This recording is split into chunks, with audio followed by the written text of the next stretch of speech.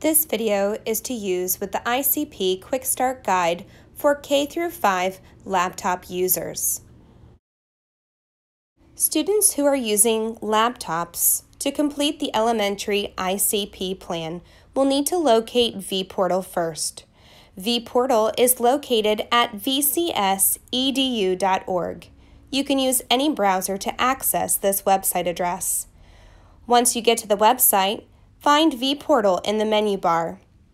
The student login is their alpha code at vcs2go.net and their birthday is their password.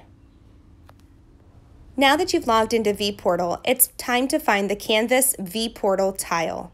Students will begin here by accessing their VCS Canvas account on vPortal. This will give them their grade level ICP course and modules to start.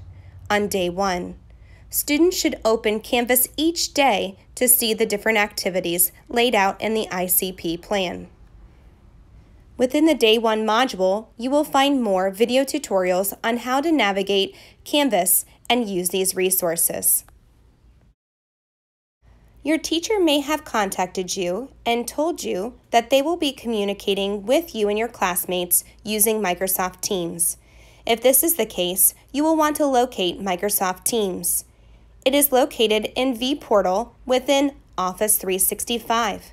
Find the Office 365 tile and locate Microsoft Teams. You can explore your class team discussions, call your teacher, call them with video, or even participate in class meetings. If your teacher hasn't set up a Teams account yet, don't worry. They will give you direction. You can also use Office 365 to access a couple other resources, including Outlook, email, OneDrive, where your files will be stored, and Microsoft Word to complete assignments within Canvas. When using Office 365, please note it will open an additional window and prompt your student to log in with their VCS username and password. This is okay.